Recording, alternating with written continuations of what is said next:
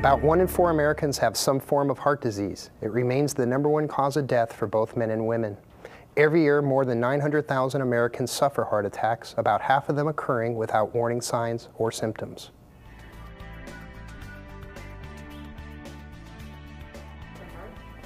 The term heart disease is often used interchangeably with the term coronary artery disease. Coronary artery disease refers to a condition that involves narrowed or blocked blood vessels to the heart, which can limit the amount of blood supply to the heart. This can lead to pain in the chest, which is called angina. If the pain persists for several minutes, you could be having a heart attack.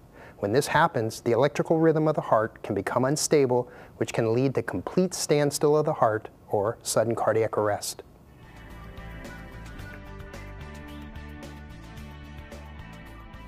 Risk factors for developing heart disease include age, family history, smoking, high blood pressure, and high cholesterol.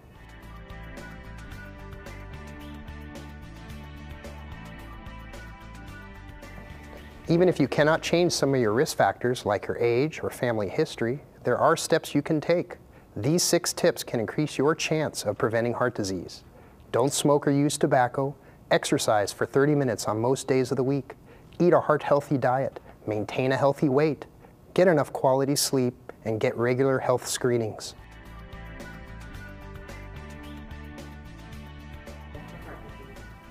Many forms of heart disease can be prevented or treated with lifestyle choices. If lifestyle changes alone aren't enough, your doctor may prescribe medications to control your heart disease. The type of medication will depend on the type of heart disease.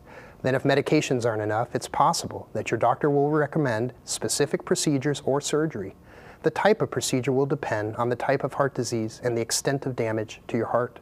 The cardiac team at Santa Clara Valley Medical Center is here to help you manage your cardiovascular condition.